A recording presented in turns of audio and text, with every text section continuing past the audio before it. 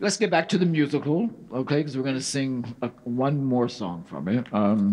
I looked up Athena, the goddess, and it says she's the goddess of wisdom, courage, inspiration, civilization, law and justice, mathematics, strength, war strategy, the arts, crafts, and olive oil.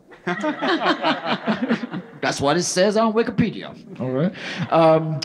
So of all those things, what do you see of yourself besides the olive oil, or maybe the olive oil? Of all those things, do you think of any of those your strengths? Oh, no. War strategy. That's the one I thought too. I'm strategic. I think I'm a good soldier. Those two struck me. I had an Etsy phase. My CPA can't stand Etsy. If I say Etsy, I spent a lot of money on Etsy in 1 year. Etsy. It's a craft. It's a craft site. Oh. It's a website where you buy crafty. I'll tell you what you were proving my theory that after 50 we're all lesbians. This will tell you exactly what Etsy is. Please tell me. A couple of years ago. This is such a good story. A couple of years ago, my husband has always joked in moments of great happiness in his life. He'll say oh, the only thing I don't have in my life now is a tea cozy in the shape of Bjork's head. Bjork's head. And he's joking, that's all I could ever want. And so he just would say that every once in a while, it would make me fall apart. And I would just laugh and laugh. And so one day I was like, I'm gonna go on Etsy and I'm gonna find someone who will knit a tea cozy in the shape of Bjork's head.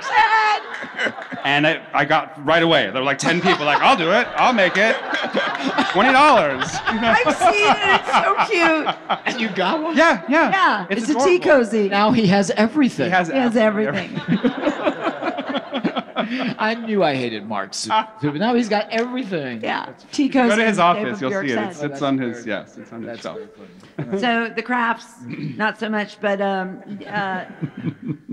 I think I'm pretty strategic. I think I've, survived. I've taken a kicking and kept on ticking, and I feel very strong. Mm-hmm. But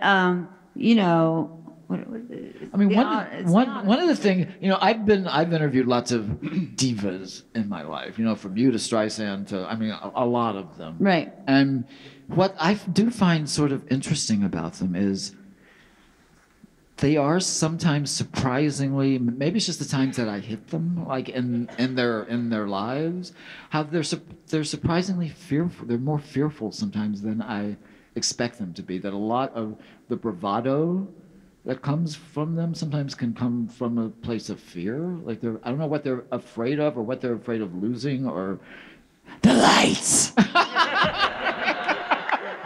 Don't let me lose the lights.